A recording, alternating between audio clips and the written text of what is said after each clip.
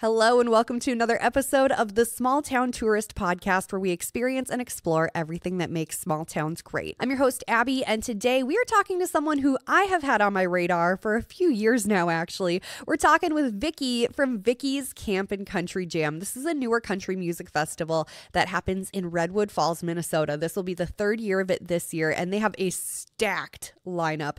Jody Messina, Sawyer Brown, Cooper Allen, Easton Corbin, plus a bunch of incredible regional acts as well. It's going to be a lot of fun. It's a 3-day festival. They label it as in the cornfield because it's literally surrounded by cornfields. Love it. So country music festival of them. But it's just going to be a lot of fun. Vicki was a delight to talk to, and we get into details on everything planned for this year in this interview. So I'm so excited for you to hear it. If you're looking to get tickets for Vicki's Camp and Country Jam, it's happening June 27th through 29th in 2024, and I have a link to get your tickets down in the show notes below, so super easy access. Please enjoy our time hanging out with Vicki and learning more about Vicki's Camp and Country Jam.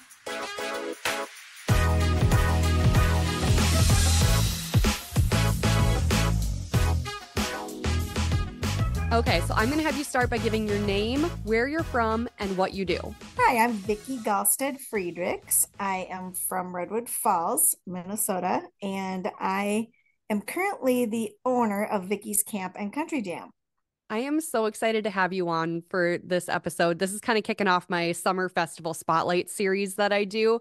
And I just thought that this would be the best opportunity because your event looks like it is going to be the event of the summer. I've seen a lot of lineups come out for country festivals. I think you got the best this year. Oh, thank you. We are super excited too. We can't wait. I know we were excited when we got Sawyer Brown, and then all of a sudden we got Jody Messina, and then Easton Corbin and Cooper Allen as our main national acts. So we were super pumped about that.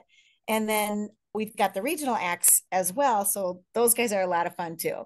Yeah, you got great regional acts. Made in Dixie, Foreplay, Hicktown Mafia, Church of Cash, Shane Martin, TNA Band. Like, it's just a killer lineup across the board. Thank you. We think so too.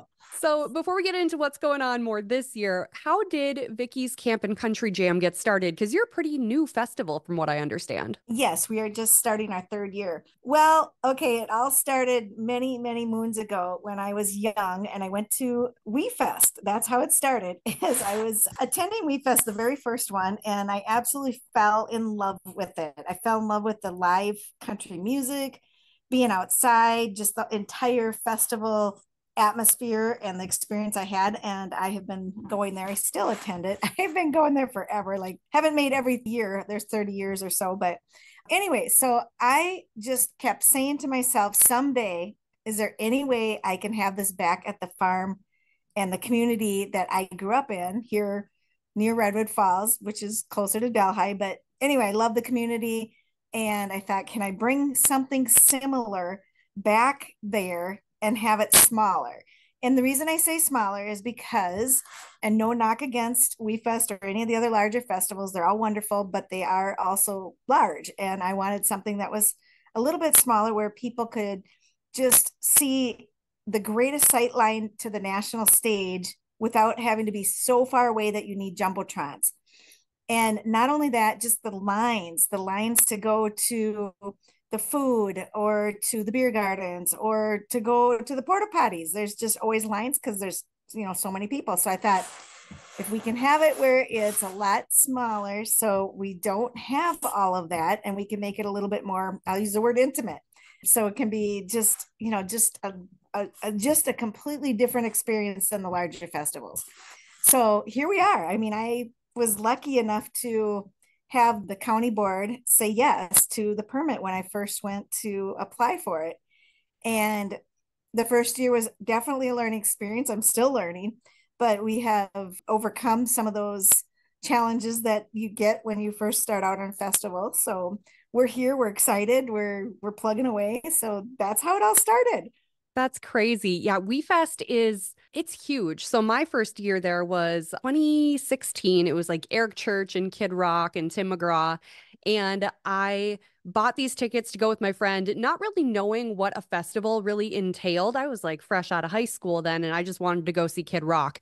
And I love it. I initially bought the tickets in like January and I'm like, okay, I should probably try to find like another festival to go to too, just so I kind of get the lay of the land because I heard We Fest was just massive. So my first festival experience was actually Moondance Jammin' Country up in Walker. And I had just the best time. It was a smaller festival, short walk everywhere. It was so close and tight knit. And then I got to We Fest. I'm like, oh my God, this is huge. This is like a city. What is going on?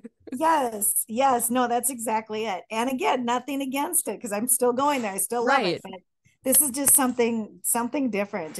And the people that have been here the last 2 years that have experienced both the large festival and this one, I mean, they're just so complimentary. They're like, this is exactly what we want. We're kind of tired of the large festivals. So, and some of them go to both. So, like, me, I go to both, but Yeah. that's what the whole purpose of this one was for. Yeah, it's just a little bit smaller, gives you a little bit more sense of like a community almost. And Yes. now that you're in your third year, I'm sure you're starting to see some of those repeat people coming back and just being excited for it year after year. Yes, definitely. No, we've got a lot of repeat, and then they're telling their friends, and that's the word of mouth has just been the best advertising for us. Yeah, for sure. So, how do you go from saying, okay, I've been to WeFest, I like country festivals, I want to start my own? How do you start booking these bigger acts? The local ones, they're pretty easy to get a hold of and see if they're available, but like, how do you get to booking people like Sawyer Brown and Jody Messina? That's a great question. And I had no idea because, again, I was just that type of person that, I mean, I was that attendee, I was the patron. And so I really had no clue.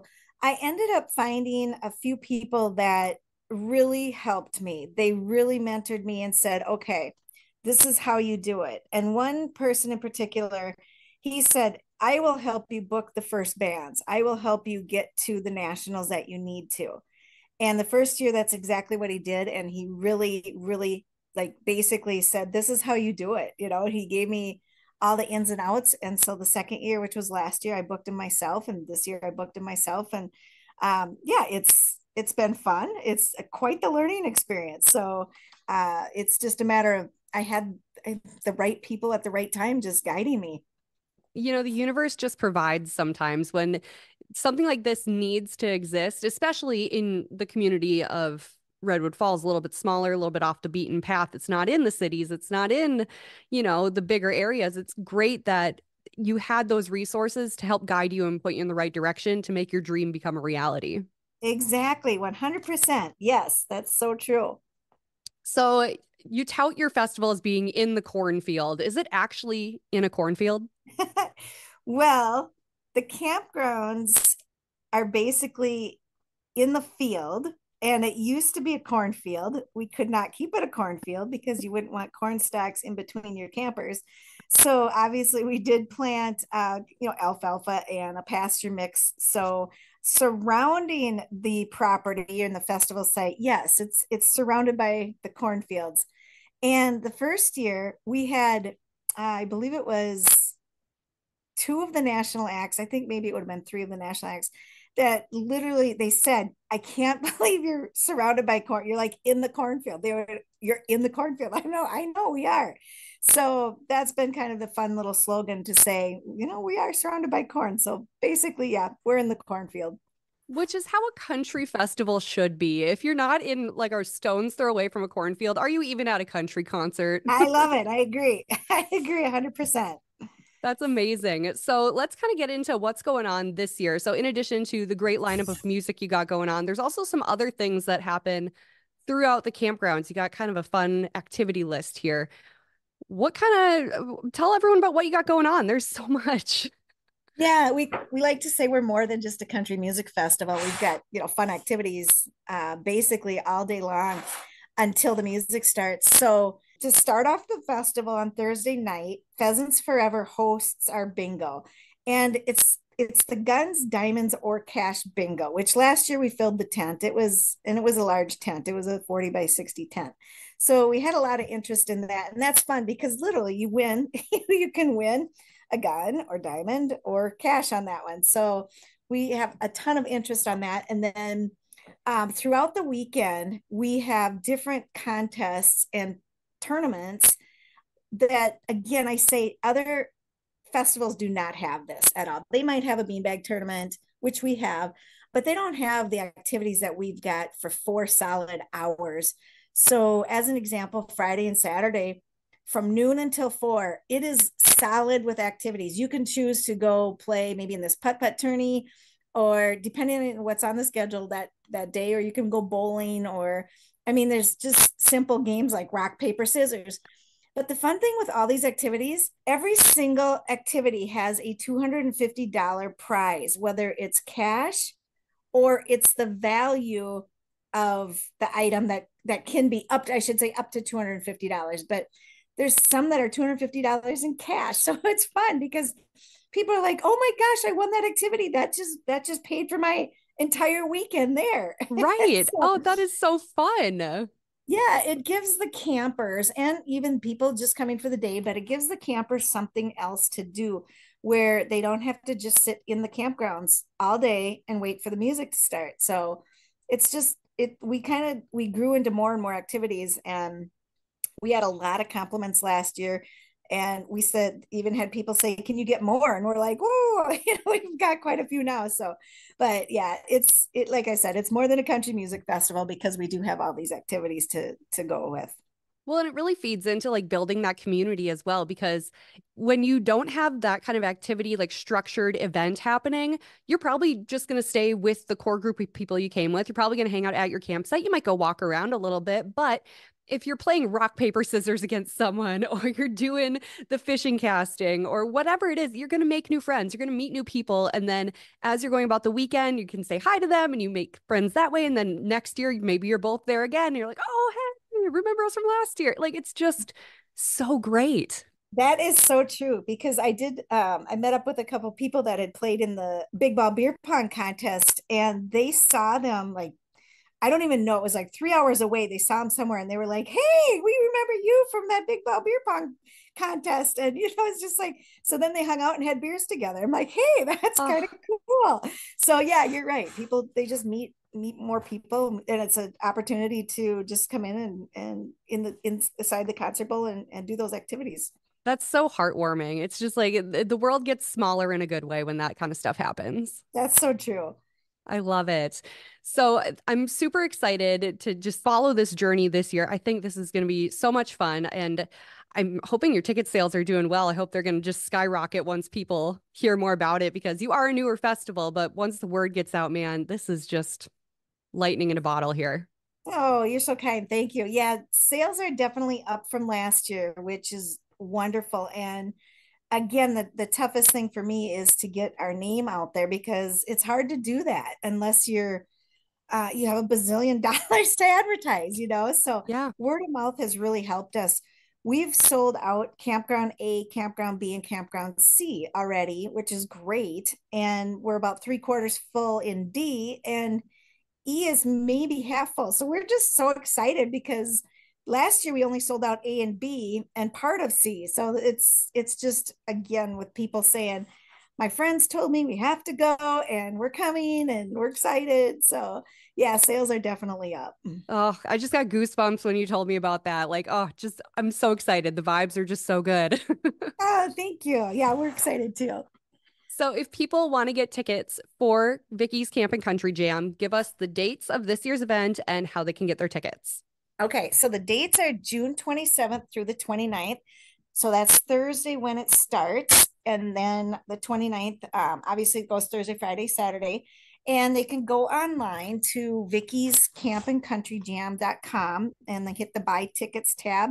And it pretty much walks you through. You have to decide if you want to come for the day or if you want to come for the weekend. Then you decide if you want general admission tickets or if you want VIP. And VIP is awesome because you get 24 beverage drink tickets for the weekend. Yeah, you get a couple food tickets. You get to sit in a reserved seat all weekend. You're in the VIP lounge, and of course the VIP porta potties are in that area. So really, if you're VIP, you do not have to leave the VIP area the entire time unless you want. So that's the differences in the prices. Um, oh, now you have to edit because I forgot what I was going to say. That's okay. Oh my Uh, gosh. The yeah, VIP package, that sounds incredible. Like it sounds like you're treating VIPs like your like close personal friends and family. Oh my gosh. People that go to VIP have so much fun. It is just because it is like its own little community inside the VIP area. It's really it is a good experience. I'm so excited. So, in addition to like everything happening this year, do you have like something in your head where you're like, even though I'm going to be crazy busy trying to run this thing, like what's the can't miss event for you during your festival? Oh, of course, I'm going to say the artists, as far as the national artists and even the regional artists, because they put on such an amazing show. We've been so incredibly fortunate and blessed that our production team has been, I'm going to use the word flawless. They have done such a great job with sound and lights, and the actual artists have been so nice, so easy to work with. And so of course I'm going to say the music is always number one, and then I want them just to come and experience the activities, or even if they don't want to do the activities, you can still meet and talk to people. The campgrounds, the campers, they love to go around and talk to other campers and maybe share a beer or a story. So I have to say everything. They need to do everything. Do it all. Do it all. Live Do life to it the all. Just fullest. yes, exactly. Just come and have a fun, relaxing weekend. Forget about all the stress. And my goal is that when people leave, they say, "Now I had a blast." I mean, that's what I want everybody to be able to say. I think you'd have to like purposely try not to have fun based on everything that I've learned about it. It just sounds like an Yeah. absolute blast. Nope, I agree. I mean, that's one thing when I do get some time and I can walk around and just observe during the festival and I see people laughing and, smiling, just happy. It just makes me happy because again, that was the whole goal of trying to get this festival here. I want people to experience what I got to experience so many years at WeFest, just having a wonderful time. So hoping that's going to happen again this year. I highly believe that you will make that happen. No, thank you. Vicki, this has been just absolutely delightful. You guys should come. I think it would be a great time for you. Well, and I'm such a Jody Messina fan. I absolutely love her. So I used to be a radio DJ. So I would get to go to all these festivals and I do all the stage announcements like at Moondance and Firefest. And one year Jody Messina was at Firefest and Moondance in the same year. So I got to introduce her like twice within like a month. I'm like, this is the best thing ever. Wow, that's awesome. That is really great. Yeah, I'm excited to actually meet her myself. She sounds like she's just a wonderful person. Just like a ray of sunshine on a gloomy day. Awesome. She is a beautiful human. Yeah, no, I've heard that. That's great. One thing I did want to bring up was we are having two appreciation days again this year. So on Friday night, we're having military vets, first responders, and EMT appreciation day. So anybody that's in the military or a veteran or a first responder EMT, they get $50 off their ticket. So if they're coming just for the day on Friday, the ticket itself is then only $22. It's super cheap. So we're just trying to honor them on that day. And then on Saturday, it's Farmers and Truckers Appreciation Day.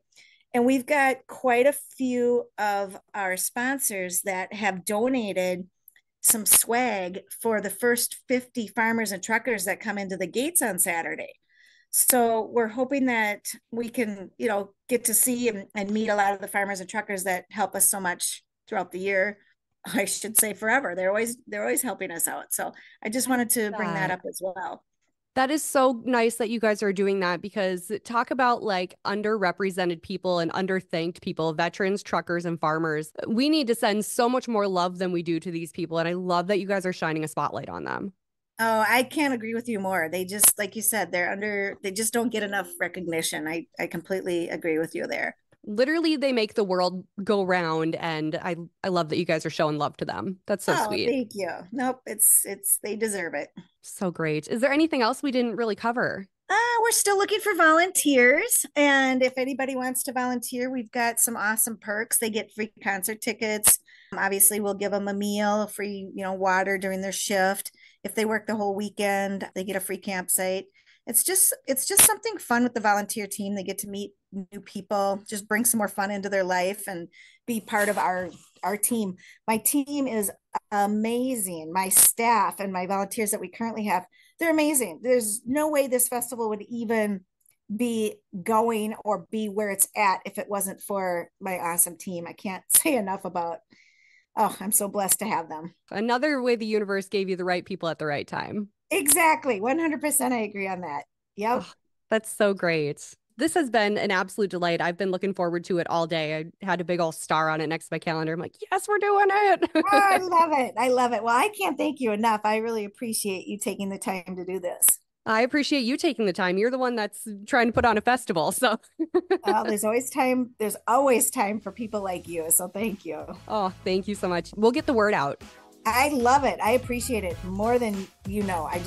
That's the best thing. Anybody that can help get the word out it just makes it so much easier for me. So thank you. I'm here to scream it from the rooftops. Woohoo! I love it.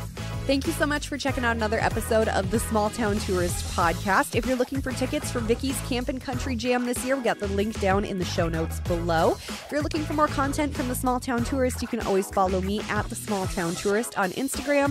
You can check out the Small Town Tourist Facebook page and the blog, thesmalltowntourist.com. I'll catch you next week.